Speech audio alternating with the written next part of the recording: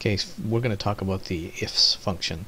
The IFS function allows you to use multiple if statements in order to determine if a certain condition is true or false and then give you back a value.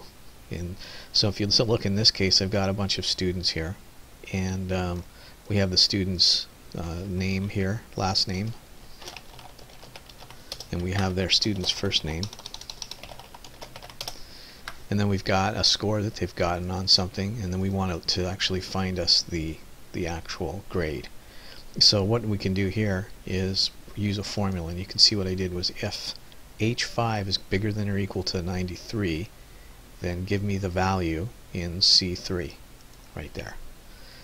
If it's not bigger than 93, check to see if it's bigger than 91. And that's what this formula says here. If H5 is bigger than or equal to 91, then give me the value in C4, which is A minus. If it's not bigger than 91, check to see if it's bigger than 90, right here. And if it is, then give me back the value in C5. And you'll notice that in some of these I used an absolute cell reference, whereas in others I didn't. I should have an absolute cell reference in every single one of these because I want to copy this formula down. Okay, so make sure that you use an absolute cell reference for what is right there.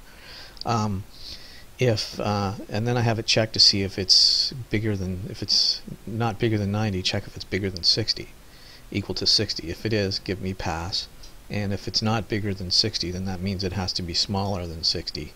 So, and I just put if H5 is less than 60, then give me the value in C7, which is fail.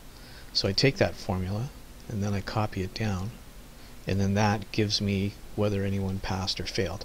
It's an alternative to the VLOOKUP function in this case, but it uses a series of sequential if statements. It looks complicated, but if you think of it in just in these little sections of 2 parameters at a time strung together, then it makes it easier to understand your formula when you look at it.